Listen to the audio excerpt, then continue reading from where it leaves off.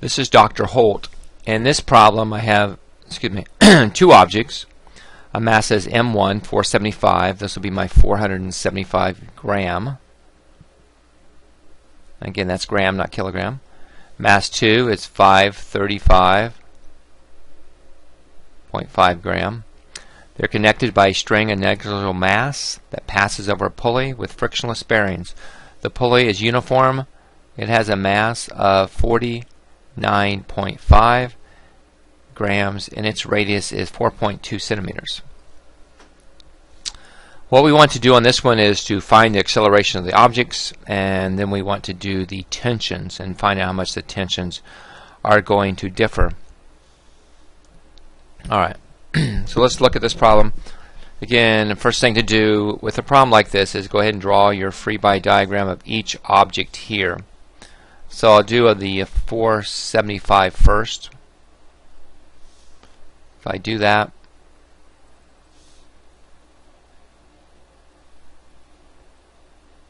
I'll draw the arrows here. Now I have more mass here, so the object's going to accelerate upward. So off to the side, I'll put mass times acceleration this way. Change that here. Alright, so this will be our tension. We'll call this T1. And this right here will be our T1. Alright, so here, this will be 475 divided by 1,000. Make sure you get back to kilograms. Times 9.8. I'll run that number real quick. So 475 divided by 1,000 times 9.8 gives me a force of 4.655 newtons.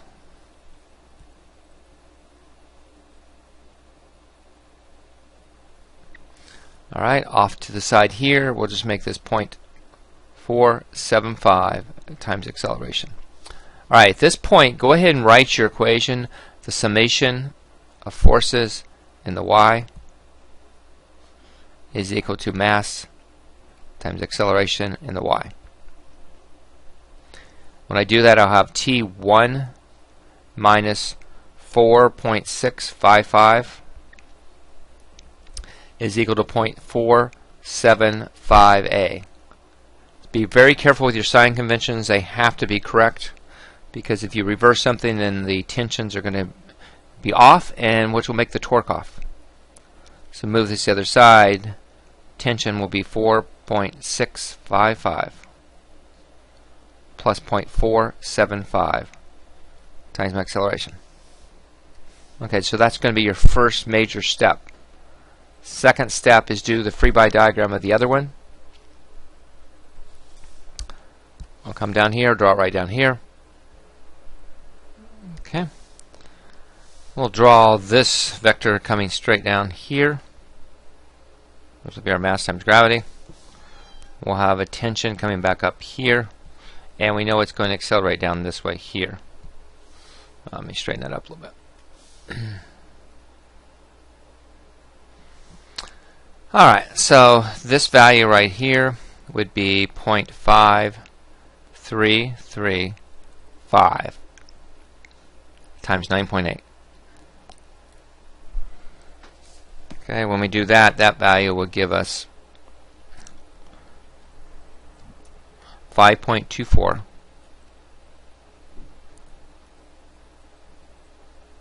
Okay, this will be our mass and acceleration, so this will be 0.5335 times our acceleration, and this value here would be our T2. Okay, do the same thing, solve, take the summation of forces in the y, set it up equal to mass times acceleration in the y. We'll get T2 minus 5.2479 is equal to, now this is where you got to really be careful, make sure you do that negative because you're showing it going down.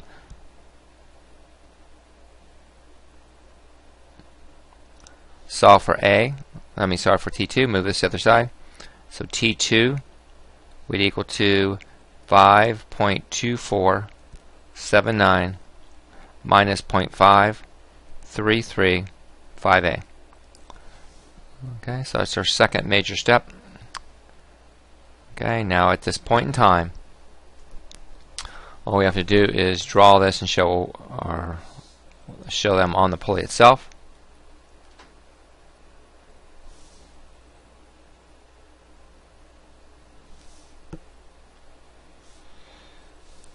Alright, and we'll have a tension coming down here.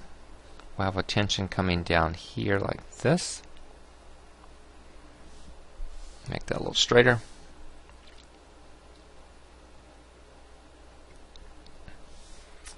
Alright, we'll bring this in, so this will be 5. I'll do that in block, sorry.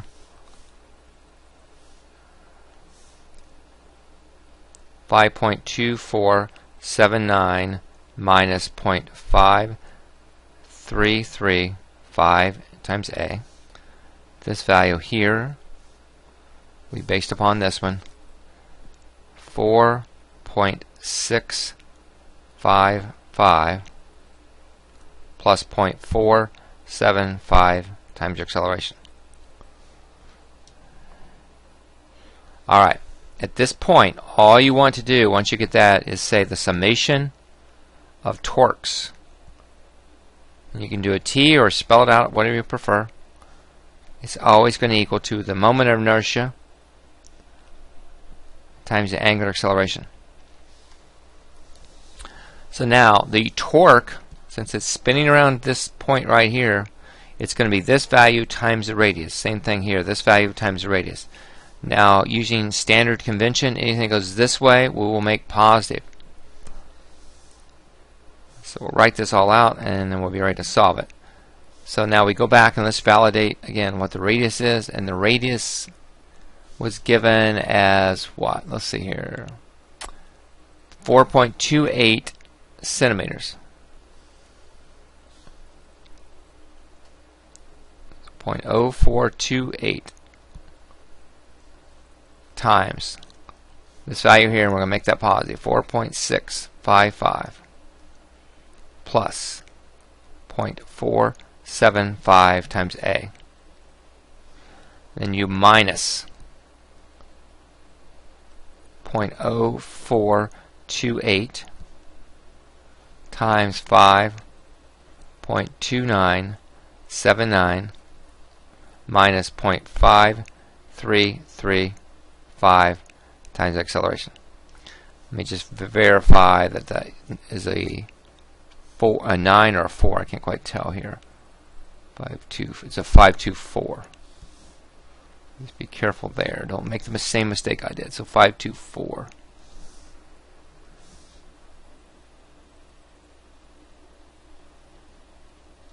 Okay.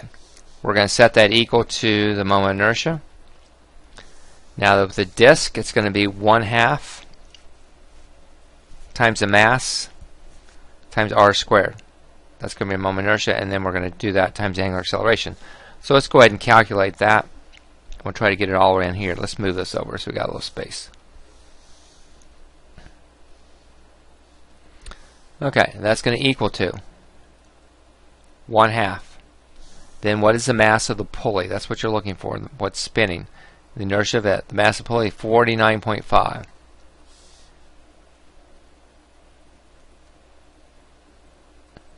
Over 1,000. Getting that back into kilograms. Times the radius. And we said the radius is 0.0428. And that's squared times angular acceleration. Now let's see if we can cancel some things out. I'll cancel this out here, which is going to cancel this out right here, isn't it? Now let's think about angular acceleration. Let's see what we're looking for. We were actually looking for the acceleration, so we're looking for A. So now to solve this, we need to get rid of the angular acceleration, get it in terms of A. We know if we take angular acceleration and we multiply it by the radius, which is 0.0428, we will get the tangential acceleration. So we're going to solve for this, so we know angular acceleration is equal to nothing more than A over 0.0428.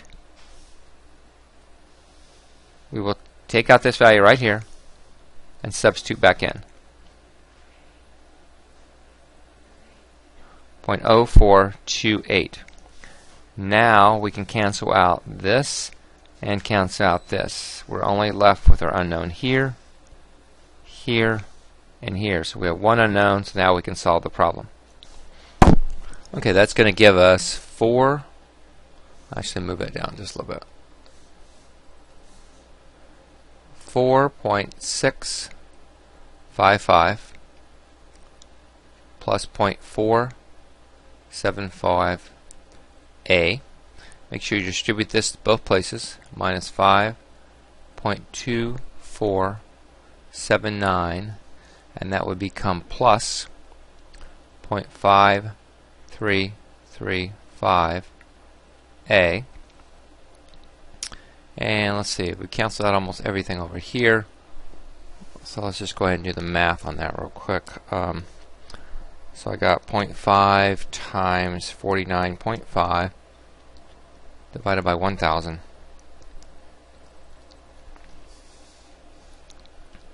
And that's going to give us 0.02475 times A. Now let's see one more thing, make sure everything, okay, one thing I'm going to recommend too, and I almost forgot to do that. When you do this side here, you got to make this part negative here and here. And the reason being is because your acceleration, since you set up your torque to go this way, you know the object is going to accelerate this way. Since acceleration is going to be negative here, make sure you put a negative here. And I almost forgot to do that. So this has to be negative. Now we're ready to solve the problem.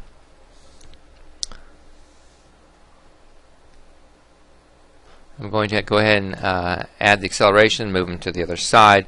So that's going to give me 0.475 plus 0.5335, and then we're going to add it to the other one because that's a negative 2. Actually, let me write it out like this. So my accelerations on this side is going to be 1.0085a. These values here are 4.655 minus 5.2479. So I get minus 0.5929 is equal to, and I'll make this the negative 0.02475a. We subtract that from this side, move it to the other.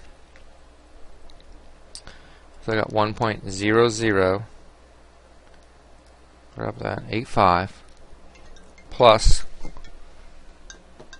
shut that phone off, plus 0.02475. Okay. So that gives me negative 0.5929 is equal to negative 1.03325a. We take that value there and we divide it by the 1.0335, and that's going to give us an acceleration of negative 0.5738 meters per second squared. Alright, just go up here and we'll check to see if we got that right. And we did, 0.573. Alright, so that's exactly what you want to do with that. So again, the only word of caution here is just to make sure that when you do your angular acceleration, that if you know it's going to rotate clockwise, go ahead and negate it. Alright, negate it, because otherwise you'll never get the right answer. The other one now, it just kind of falls apart. What is the tension in the string? Let's do the first one for the 4.75.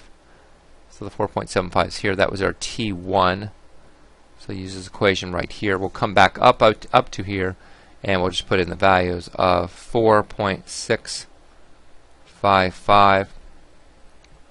Now here, make sure we've shown the acceleration here being negative. I'm sorry, being negative. Go back to the picture. We showed the acceleration here going up.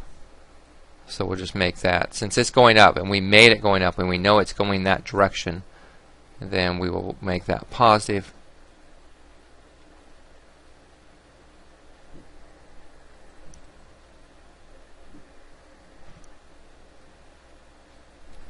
Okay, so now take 0.57382 times 0.475 plus 4.655.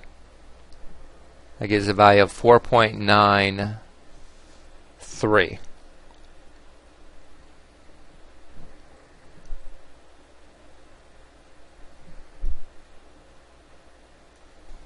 Okay, you're going to do the same thing for T2. Now when you run that number, I ran it, I'm going to get a value of about 4.94. Now one of the things this specific problem did, and I would never do that to as far as homework goes, actually let me change this to newtons, is they've obviously used the unit 9.81 as the acceleration of gravity to get this, and they've also done 4 decimal places, which to me is a little bit ridiculous with this problem. The most important thing I want you to be able to do is follow the approach, and the approach is to follow something very similar to what I'm doing here. Alright, so now the part C, this one I'm not going to work because we've done these in previous problems. To do C, in that case you would just do away with the mass of the pulley itself, and you could set this up as a system, and then you could find your acceleration. So part C, you shouldn't have any problem doing that. Alright, I hope this video helped you. Again, it's not really that difficult. It's just working methodically through it. Make sure you're set up good free body diagrams. Make sure you establish the direction that what's going to be positive, what direction is going to be negative, and then again, make sure, and I almost made the mistake myself, is that when you do your acceleration, that if you know the angular acceleration is going to go clockwise, then go ahead and negate this side. Alright, best of luck.